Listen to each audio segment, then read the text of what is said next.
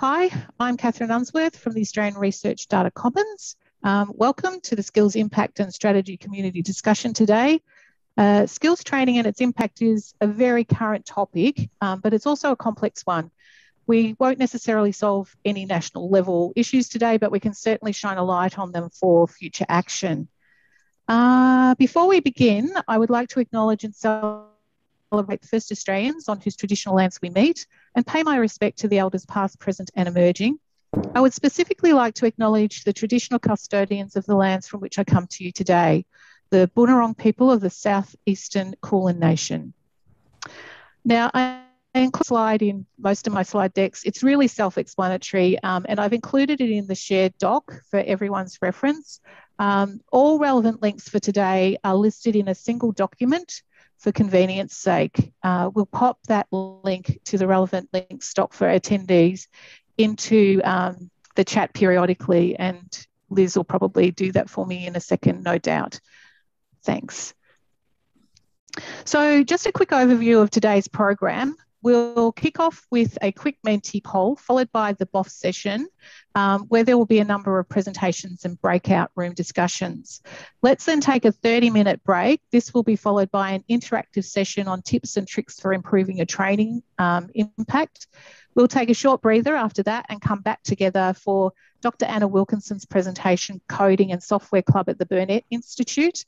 I knew I was going to stumble on this word, a Sisyphean story of normalising peer-to-peer learning. This will be followed by another short, and then we'll finish the day in Gathertown for a little informal and hopefully fun networking. Now, I'm just going to go to the next slide for Liz to talk about Gathertown. Thank you, Kathryn. So this afternoon in our networking session, we've got an exciting botanical garden for you to explore, which will have some fun games on outside tables and exciting fountain with ducks for you to maneuver around in. My tips will, in the event document, there's a link to the Gathertown space. All you will need to do is follow that link, and then Gather will prompt you to give it access to your microphone and your camera. And as you can see there, it will look a little bit like this, and you can see my little face down in the bottom right-hand corner, which is what it looks like when your camera is on. Allow a few minutes to set up your avatar. As you can kind of see in 8-bit glory, I'm wearing a yellow pirate hat, and you can too if you want.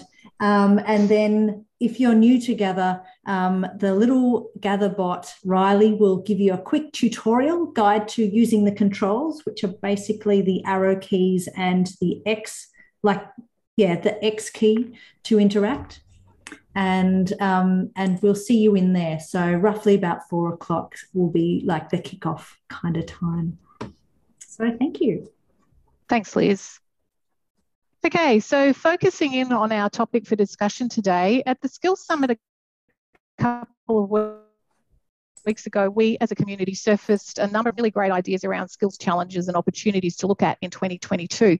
Interestingly, the top 2 ideas that came out of the summit related to training metrics and impact and the need for the skills business training business case for our higher ups, the people that we report to.